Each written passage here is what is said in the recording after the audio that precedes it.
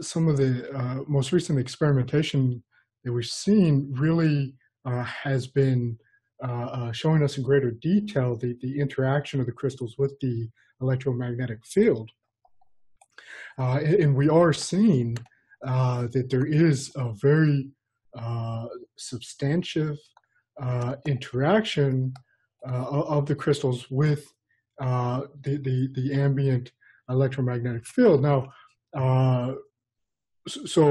there's always an ambient electromagnetic field from the 0 point fluctuations of the electromagnetic field all the way to the Schumann resonances of the Earth's atmosphere.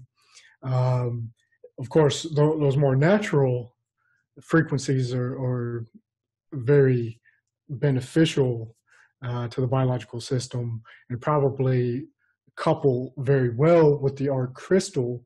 And the ARK crystal would appear to be amplifying these more natural sources of electromagnetic frequencies, and in that amplification, kind of boosting their beneficial effects.